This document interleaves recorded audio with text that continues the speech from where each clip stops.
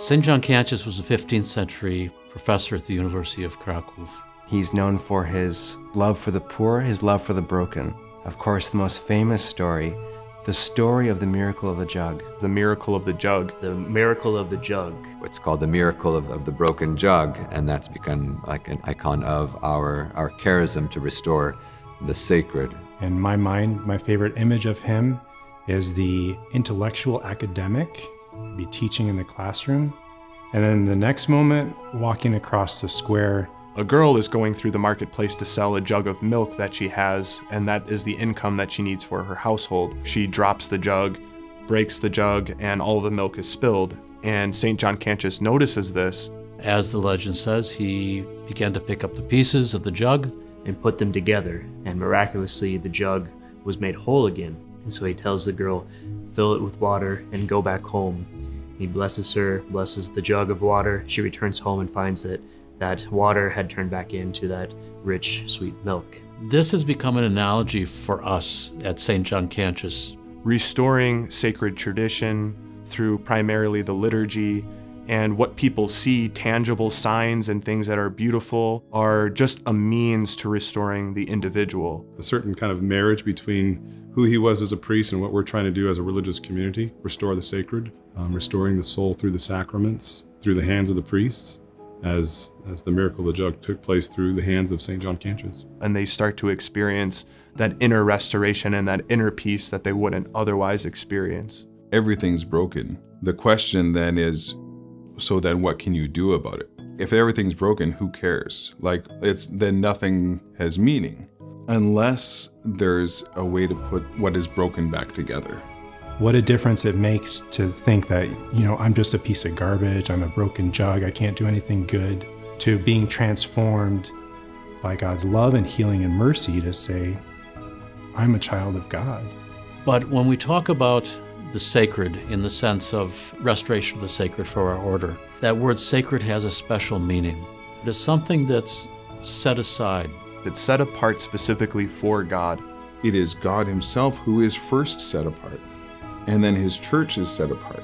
Then those who seek Christ there are themselves set apart. And it impacts the day-to-day lives of every person who comes in contact with the sacred. You see that you are set apart, that you're called to something higher. And so what begins in the church goes out to the whole world.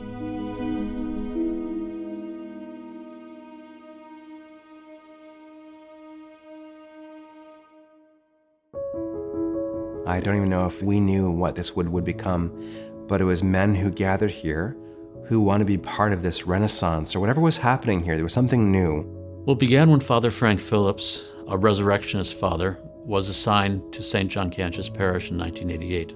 When we first came over here, this place was kind of empty, and needed a lot of work. It was a parish that was almost dead. Father Frank Phillips, he said that there were 70 parishioners left. In this enormous church that at one time had 22,000 people, there 70 people attended Sunday Mass. If you counted the statues. Including the statues. But he came in and he saw the sacredness of the space, he saw the beauty of it, and he began to have other ideas. Maybe the Holy Spirit is asking me to bring these men together to continue the work that I'm doing. God slowly reveals these things to Father Phillips, and it was more and more revealed to us. It's like, this is what we're called to do. And it's like, yeah. And it's like, it resonates here. It resonates here. There were various men in the parish that began to feel a call to a vocation. I was one of them. So I was at St. John Cantius before the community started, and I think the Cardinal with Father Phillips saw that there was something happening there, especially when he saw all the young men interested in it. It was a little bewildering, maybe at the time, because we had to figure it out as we were going along. I remember reading the early documents when these first men were having meetings and writing things down. And one of them said, we have no plans, we're just listening. And I think that's really what was happening. They had no plans, no real vision. They were just listening to what was happening and trying to respond and say yes. He himself, having a great love for the liturgy and music and beauty, began to restore some of these things. And slowly but surely, people started showing up. And so the parishioners came up and saved St. John Cantius. So it started with the material structure of the church, and eventually he was able to draw more people. So many people coming, so many young men who were just interested in this idea of celebrating the Mass very reverently and restoring a certain sense of the beauty of the church, that kind of evolved into this community. And that's how it happened.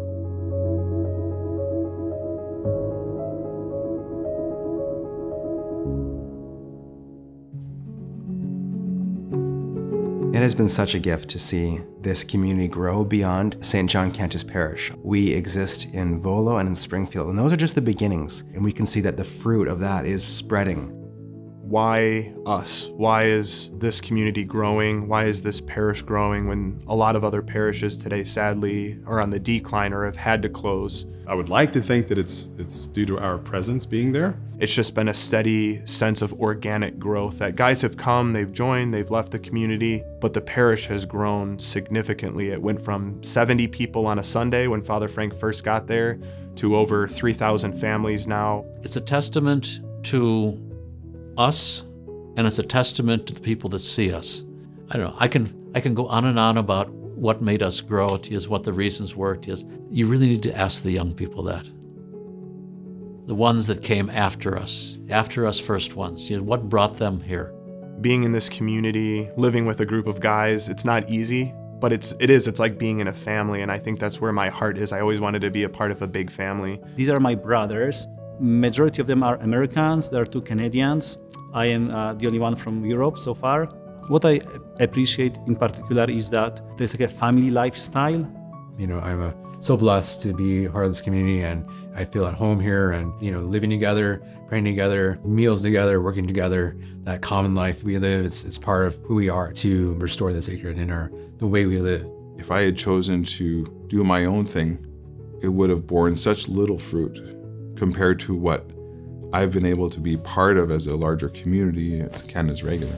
That is a great testament to this community, that we've not only grown, that we've been able to accomplish so many different things, but that we've been able to do it with a sense of true brotherhood. Of course, we are who we are, but we say our life is not ours anymore, and so you have to have that unconditional love. And how can you say that you love God if you don't love your brother?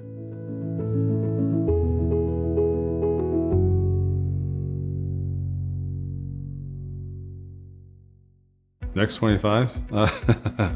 Okay, good question. Well, the longer I'm here, the less I am able to predict what's going to happen. When I look back at the 25 years, I can see that all of the difficulties and trials that we've had are all part of God's plan, and that we wouldn't be encountering these difficulties if God didn't have a plan for our community.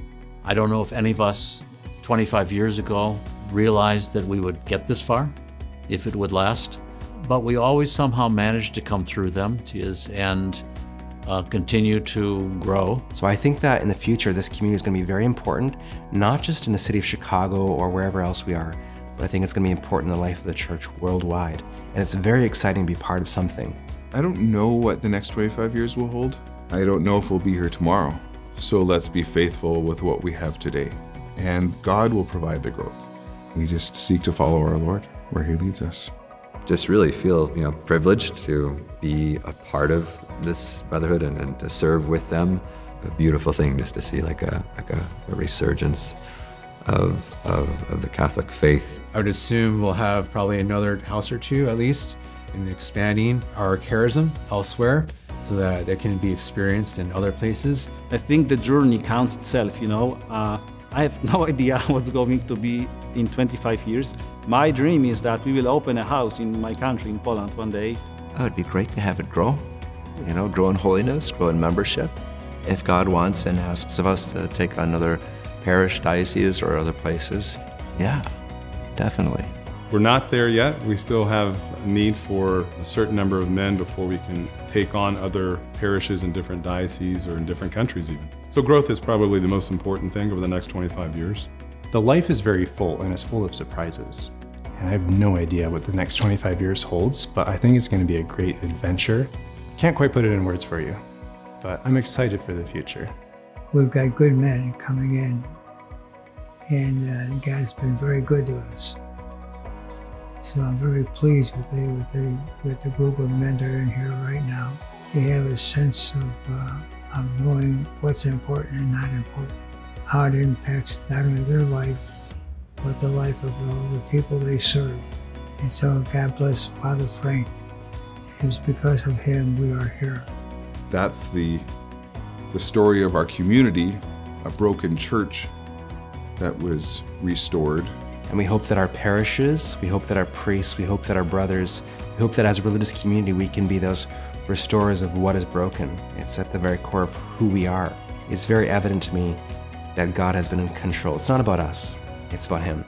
And if we're faithful to Him, then He will bring us success.